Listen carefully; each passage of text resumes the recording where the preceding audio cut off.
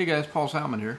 So in the ongoing saga of ideas that Robinson Helicopter ought to consider, this one has to do with the R22 and the design of the cabin heat on the R22.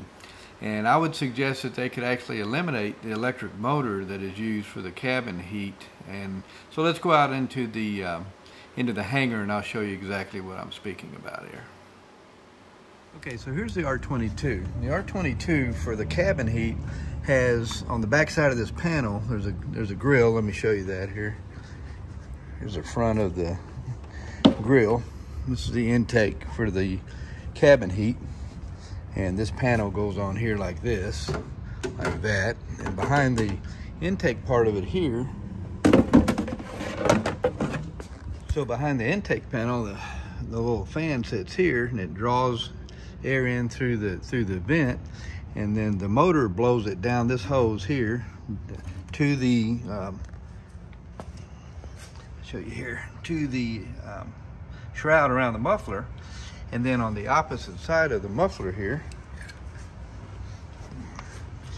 is this forward shroud that goes forward to the cabin. This is it right here. And that goes in and that gets your warm air into the cabin. There's a little door there that when you pull the button up to adjust the amount of cabin heat, it either opens the door more or less, and that lets in more heat or less heat.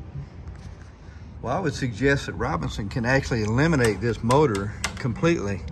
And like it is on the R44, it comes off the plenum, this cooling plenum here, and there's a short jumper that goes from the plenum over to the shroud here, and then the rest of it would be exactly the same.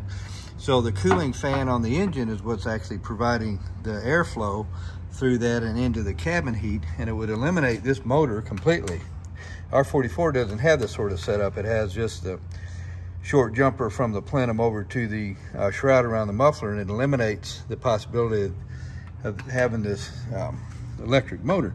This electric motor, if you're not depending on that electric motor, then there's no electric motor there to fail. And believe it or not, this little motor cost, I believe, $1,400. So you could completely eliminate the electric motor, and would actually make the aircraft lighter, and would certainly be an advantage over the current situation with an R22. Okay, so here we are onto the butt end of an R44.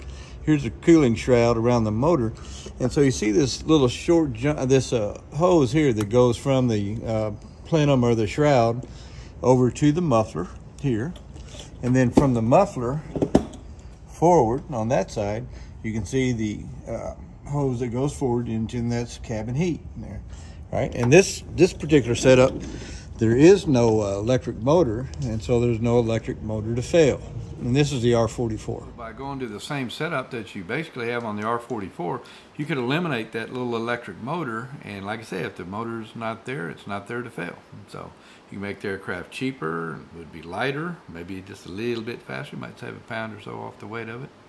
So anyway, overall would be, I think, a pretty good idea to do that. So, well, if you haven't already, please like and subscribe, and we'll see you guys on the next video.